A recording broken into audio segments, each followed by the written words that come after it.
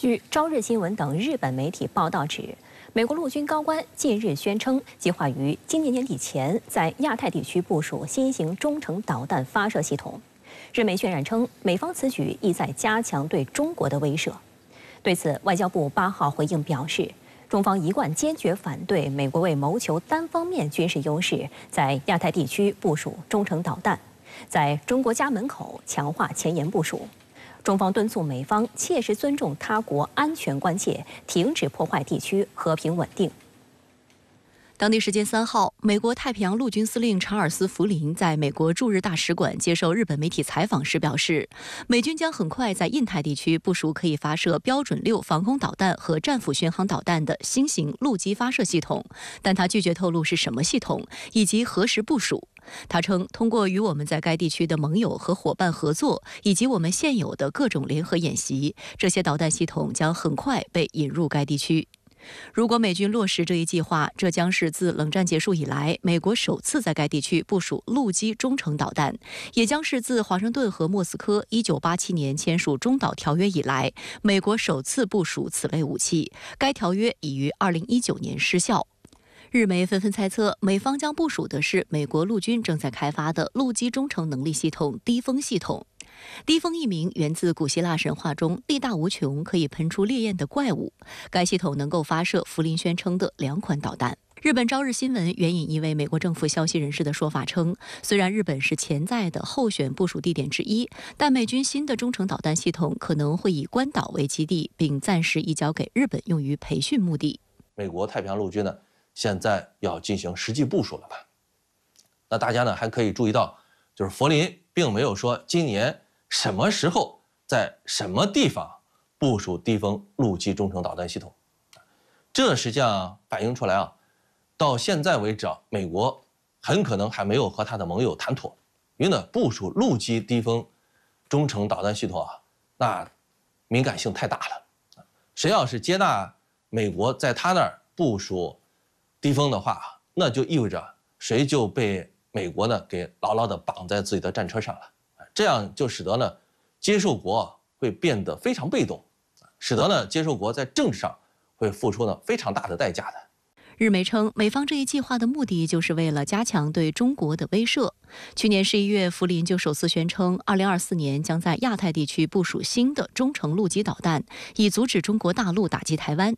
对此，中国国防部新闻发言人吴谦大校在当月的例行记者会上就回应指出，美国推动在亚太地区部署中导是一个危险的动向，将严重威胁地区国家安全，严重破坏地区和平稳定。中方坚决反对，并将予以坚决反制。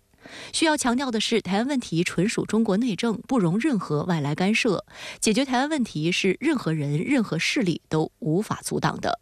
福林此次在日本接受采访时，还进一步借机渲染所谓中国导弹威胁，称寻找对抗中国导弹能力的方法对美军来说至关重要。他表示，自己过去10年一直密切关注中国导弹的现代化和重组训练以及演习规模，并进一步渲染所谓中国威胁，声称中国过去10年的发展轨迹是危险的。他据此呼吁美国和盟国应该尽其所能，在整个地区找到作为合作伙伴、盟友和朋友的合作方式，以防止所谓威胁进一步扩大。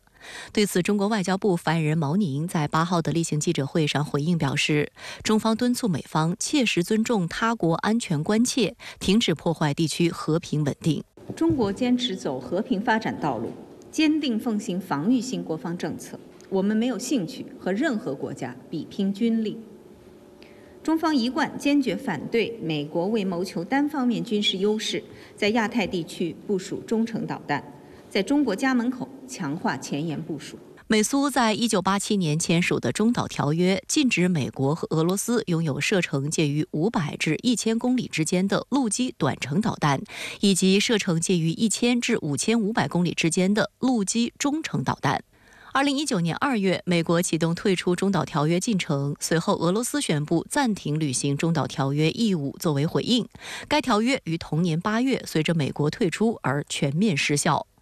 中导条约失效后，美国陆军和海军陆战队一直在全面开发新型中程导弹系统，并不断通过媒体放风称，美国将在日本或关岛部署中程导弹系统。去年7月，美国陆军发表声明称，使用低风系统成功发射了战斧巡航导弹。这次成功测试证实，该系统已经具备全部作战能力。美国在亚太地区部署低风陆基中程导弹系统，还必然会推高地区的军备竞赛的。因为呢，低风属于进攻性武器系统，而且呢，它还是能够进行远程打击的。这样一来的话呢，那别人呢要进行防御，必然呢也会去强化自己的军事力量了自然呢就使得整个亚太地区的局势变得紧张了。那军备竞赛呢，那也由此呢会推高的。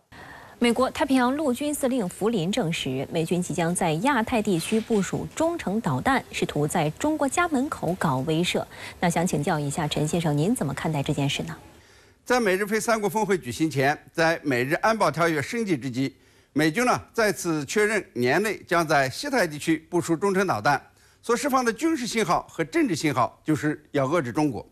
对此呢，中国外交部发言人说，中国没有兴趣和任何国家比拼军力，但是呢，也坚决地反对美国在亚太地区部署中程导弹，在中国家门口强化前沿部署。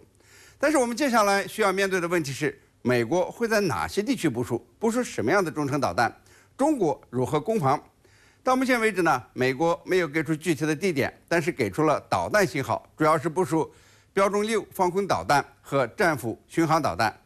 战斧巡航导弹的射程呢在1600公里以上，因此呢，美军的中程导弹会部署在能够打到中国大陆沿海主要城市的地方，以形成对中国的威慑。但是呢，除了关岛以外，其他国家包括美国的盟友，像日本、韩国、菲律宾，谁有敢轻易的答应美国来部署呢？看看韩国呀，几年前同意美国在半岛部署萨德反导系统，让自己遭受了多大的经济损失。